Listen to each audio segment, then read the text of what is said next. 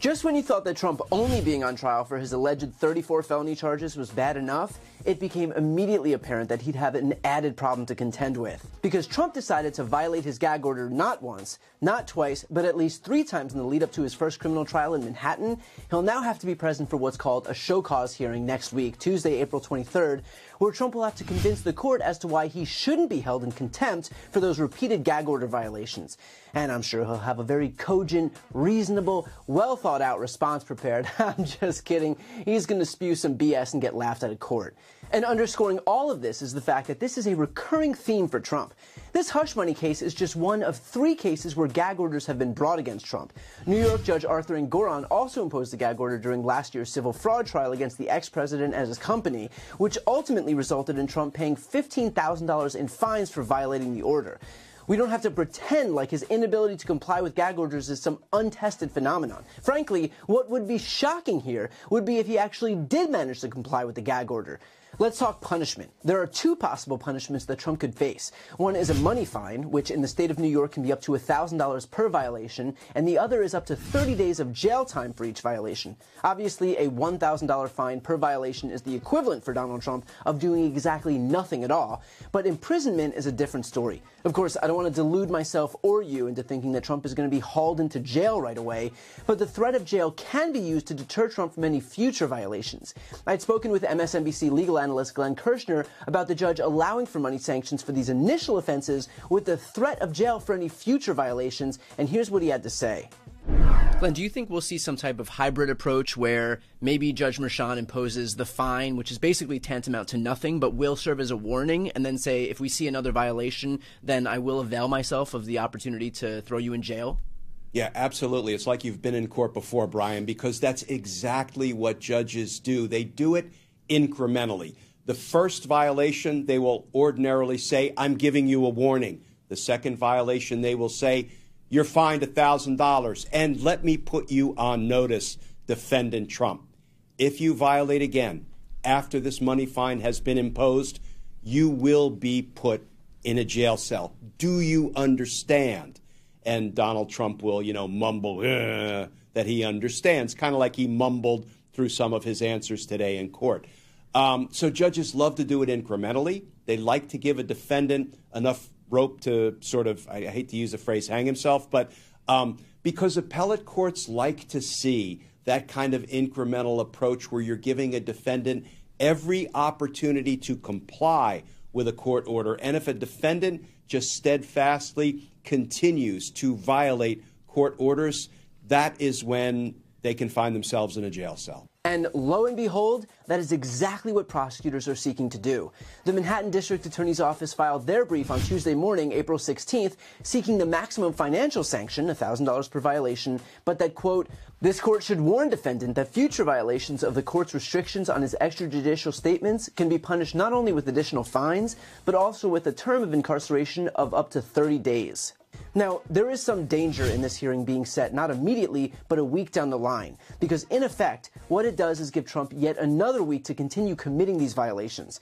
And as we know, Trump will not stop until and unless he is punished. He will attack any witness, any juror, any attorney, any judge, any prosecutor, and he will only stop if he is faced with imminent punishment. That is how this guy works. And so giving him another week's worth of latitude is only going to further endanger more people in Trump's interminable PR battle against those seeking to hold him accountable for his crimes. And of course, Trump will stomp his feet and whine and complain, but he will always stomp his feet and whine and complain. That is what he does.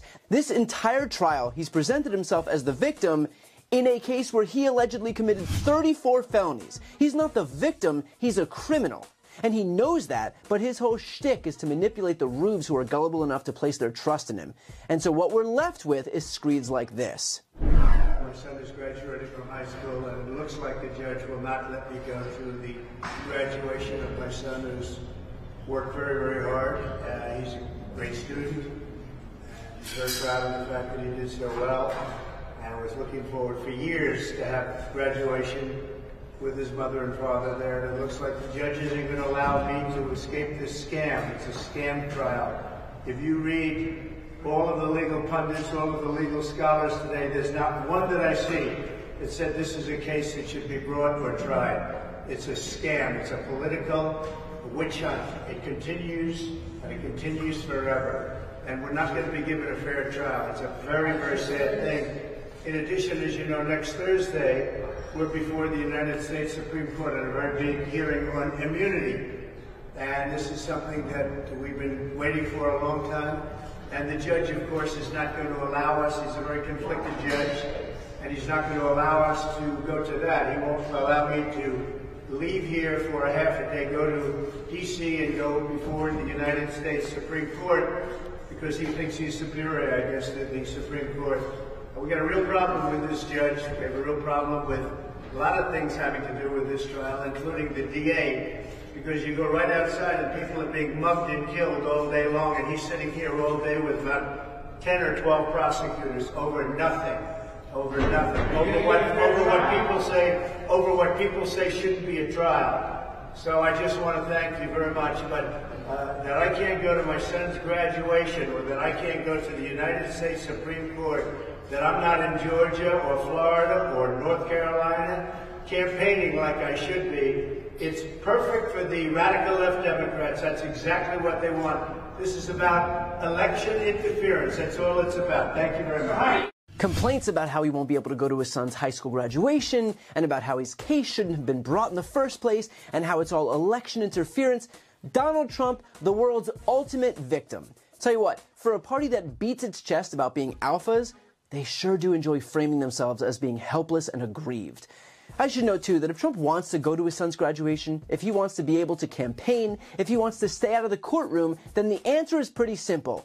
Don't commit crimes. And let's be clear, no one forced Trump to break the law. He is a big boy. He makes his own decisions. The law prohibiting campaign finance violations has been around for a long, long time, and Trump knew that law well, which is why he funneled the secret hush money payments through Michael Cohen, meaning this was all predictable. When you break the law, you should be prepared to answer for it. That's not Judge Merchan's fault, it's not Joe Biden's fault, and no, it's not even the Democrats' fault. It is his fault. And instead of whining because he isn't above the law, he might consider taking some responsibility for his own actions.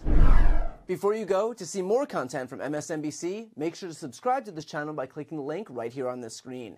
And you can also follow the link to see some exclusive content only on TikTok. Hey everyone, MSNBC has a new and improved app. You'll get real-time alerts and analysis, live blogs, in-depth essays, video highlights, and the best 2024 election coverage. Download the new MSNBC app. Here's how to do it. You tap on the App Store on your phone. You hit search on the bottom right corner. You type in MSNBC. You click on the MSNBC app. You click on Get or the cloud icon and enjoy it.